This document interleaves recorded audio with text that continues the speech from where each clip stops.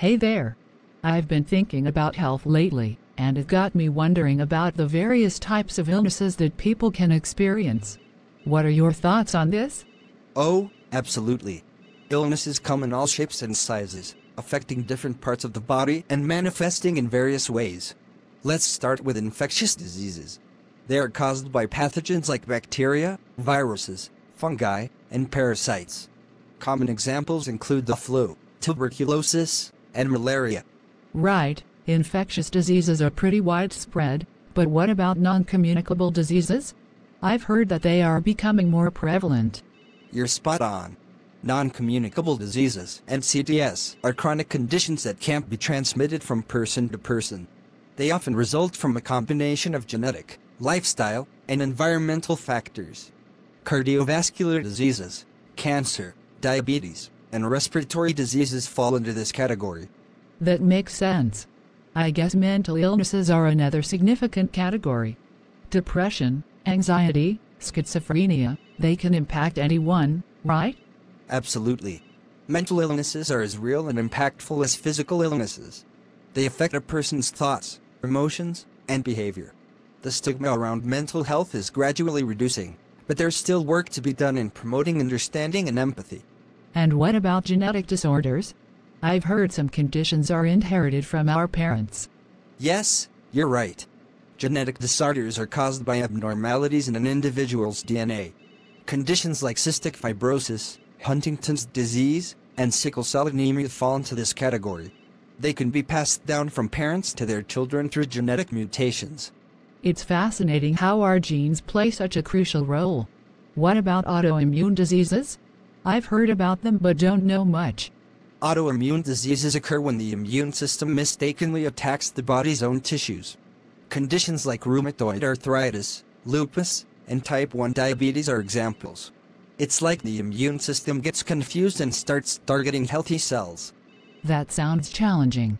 I've also heard about lifestyle-related diseases. Are those different from non-communicable diseases? Good question. Lifestyle-related diseases often overlap with non-communicable diseases. These are influenced by how we live, our diet, physical activity, and habits. Conditions like obesity, hypertension, and certain types of heart diseases can be linked to lifestyle choices. So, it seems like there is a wide range of illnesses, each with its unique characteristics. Anything else we should cover? Well, we could dive into occupational diseases, caused by the specific conditions or hazards associated with certain jobs. Then there are rare diseases, affecting a small percentage of the population. Environmental diseases are another aspect, arising from exposure to pollutants or toxins. Wow, I never realized the depth of it all. It's a complex web of health issues that people face. I appreciate you shedding light on this. No problem. It's essential to be aware of the diversity of illnesses to better understand health and well-being. If you have any specific questions about a particular type of illness, feel free to ask. Absolutely, I'd love to learn more. I'm curious about how lifestyle choices tie into some of these diseases. You mentioned obesity and hypertension. How do they connect with our daily habits? Lifestyle-related diseases often result from factors like poor diet, lack of physical activity, smoking, and excessive alcohol consumption. For instance, a diet high in saturated fats and sugars, combined with a sedentary lifestyle, can contribute to obesity. This, in turn, increases the risk of conditions like type 2 diabetes and cardiovascular diseases. That's enlightening. So, our day-to-day choices really play a significant role in our health. Absolutely. It's the small, consistent choices that add up over time. Regular exercise, a balanced diet, and avoiding harmful habits can go a long way in preventing many lifestyle-related diseases. What about infectious diseases? How do they spread, and what can we do to protect ourselves? Infectious diseases can spread through various means, including direct person-to-person contact, contaminated surfaces, and airborne droplets. To protect ourselves, practicing good hygiene, like frequent hand washing, can be crucial. Vaccinations also play a vital role in preventing the spread of infectious diseases by building immunity. Vaccinations are so important. They not only protect the individual, but contribute to community immunity too. What about mental health? It seems to be gaining more attention nowadays. Absolutely, and rightfully so. Mental health is just as critical as physical health. It's essential to reduce the stigma around mental illnesses, encourage open conversations, and provide support to those who need it. Seeking professional help when necessary is crucial, and promoting overall mental well-being is something everyone can contribute to. I couldn't agree more.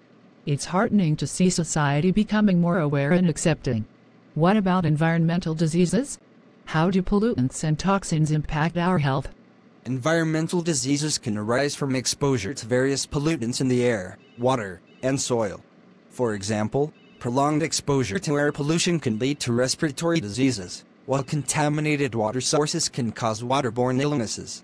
It's vital to advocate for and practice sustainable practices to reduce environmental hazards and protect our health.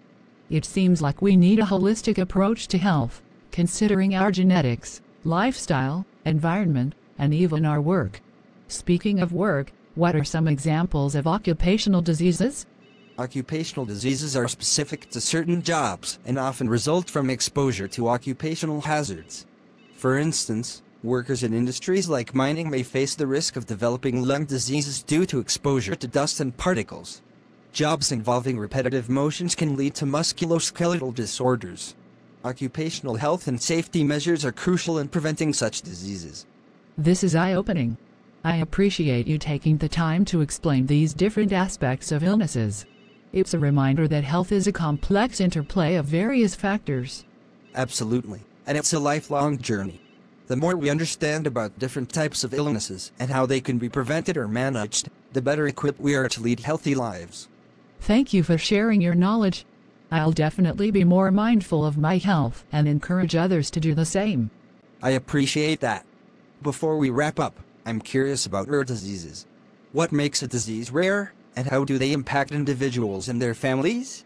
Rare diseases, also known as orphan diseases, typically affect a small percentage of the population. Each specific rare disease might be rare, but as a group, they are more common than you might think. These diseases often pose significant challenges because they may not receive as much research attention or funding as more prevalent conditions. Patients and their families might face difficulties in diagnosis, treatment, and support systems. That sounds tough. Are there any notable examples of rare diseases that you can share? Absolutely. Diseases like Huntington's disease, amyotrophic lateral sclerosis, ALS, and cystic fibrosis are considered rare. These conditions can be debilitating and require specialized care. Awareness and advocacy for rare diseases are essential to ensure that affected individuals receive the support and resources they need. It's heartbreaking to think about the challenges these individuals and their families must endure. On a different note, how do autoimmune diseases like rheumatoid arthritis or lupus come about? Autoimmune diseases occur when the immune system, which is designed to protect the body from harmful invaders, mistakenly attacks its tissues. In conditions like rheumatoid arthritis, the immune system targets the joints, leading to inflammation and pain. Lupus, on the other hand, can affect various organs, such as the skin, joints, kidneys, and heart. The exact causes of autoimmune diseases are complex and can involve a combination of genetic and environmental factors. It's fascinating, albeit in a challenging way, how our own immune system can turn against us. Are there any preventive measures or treatments for autoimmune diseases? While the exact prevention of autoimmune diseases is challenging due to their multifactorial nature, maintaining a healthy lifestyle, managing stress, and avoiding known triggers can help reduce the risk. Treatment often involves medications to modulate the immune response and manage symptoms. Research in this field is ongoing to develop more targeted and effective therapies. That makes sense. I've learned so much today, and I'm grateful for your insights.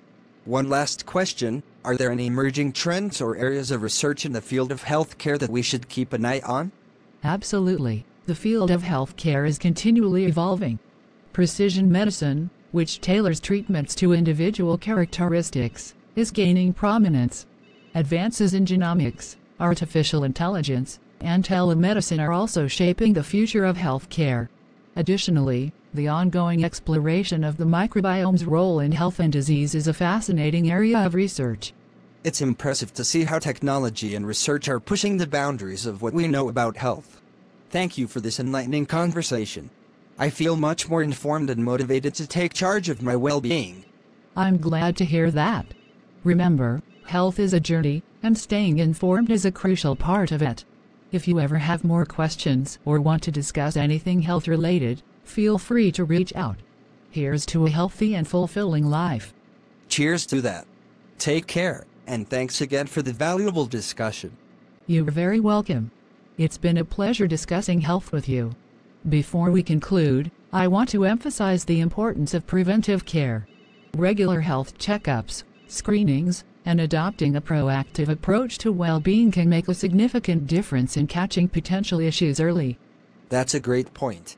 Prevention is indeed key. I'll make sure to stay on top of my health checkups.